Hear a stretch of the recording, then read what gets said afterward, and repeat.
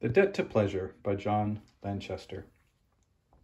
I read this book when it first came out, and I really loved it, but I lost it somewhere along the way. And I don't know, a couple of years ago, I decided I really wanted to have that book on my shelf so I could flip through it. It's a novel. It's a story that goes from the beginning to end, but it's so witty and charming and also disturbing that you can actually dip into it and just get bits and pieces. I find that I can anyway. Let's have a look at the spine of the dust jacket. Take a look at the book itself. This edition isn't particularly special as far as the binding goes. It's a story about a man who he's told in the first person, very, very literate, very educated, erudite guy, who loves food, loves cooking and different sorts of food. As you can see, look, it starts with a winter menu, and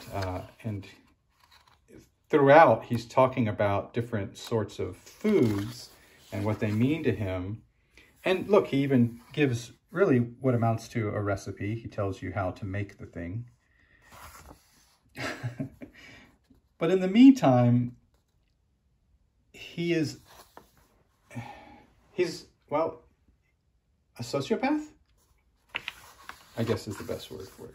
He's a sociopath, and he goes off on his sociopath ways, but in the meantime talks about the food, and he's so witty. He's very, very witty. I can't help but think about Humbert Humbert from Lolita, with the sort of witty, charming way about him while being just cold-blooded after his own desires and his own wants, and not really worrying too much about anyone else. This is an easier read than Lolita. It doesn't. Well, I'm not sure that's true either. Anyway, it's not too long. It's not that long. It's very, very charming and witty and funny and literary.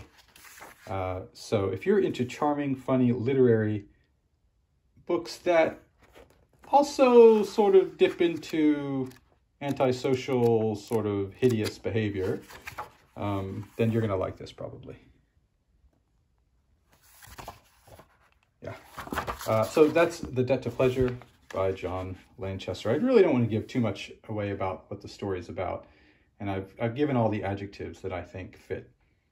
And I obviously recommend it because I bought it again, even having read it once.